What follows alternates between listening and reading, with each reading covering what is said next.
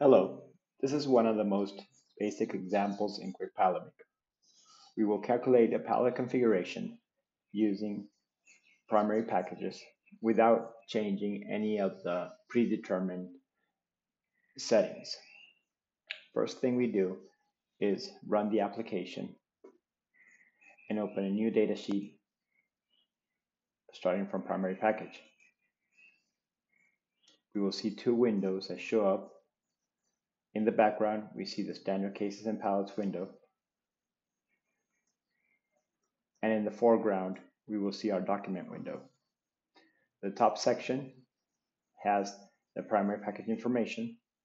Then we have the box constraints, including the case count that's set at 6. We can change that in another time. And we have at the bottom, we have the selected pallet, and we also have the pallet constraints, including the maximum height.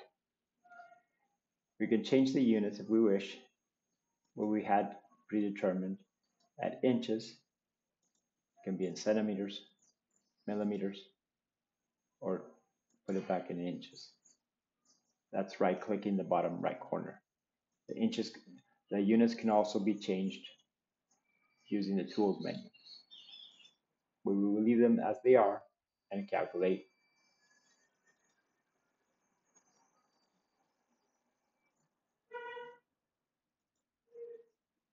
the pallet. So we go tools, we calculate, and we obtain a list of boxes at the top right corner.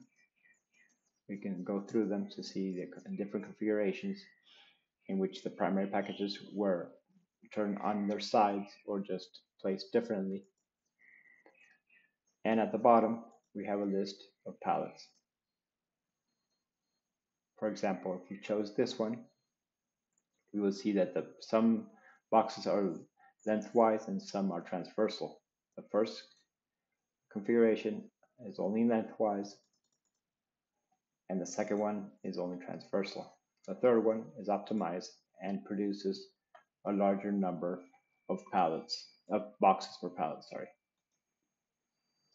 We can select the solution and create a detailed report by going to the window menu, and we will see the result. We see to the left our primary package, to the right the box with the packages inside, and at the bottom we see the pallet and its information.